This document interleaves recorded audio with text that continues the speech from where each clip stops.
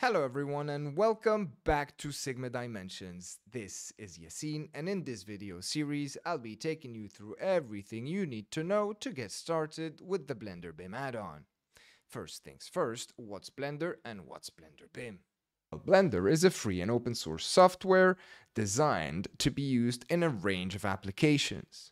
And BlenderBIM basically puts Blender on BIM steroids.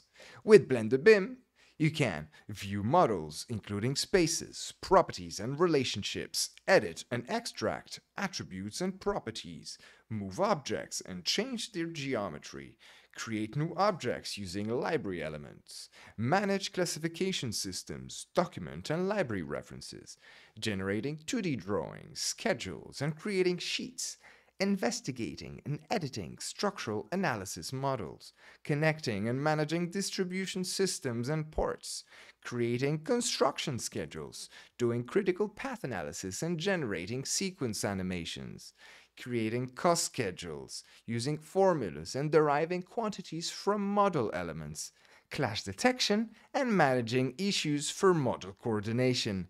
And you know what? There is much more. Hey, stick in this channel, subscribe, and you may get to see more. Okay, so let's start.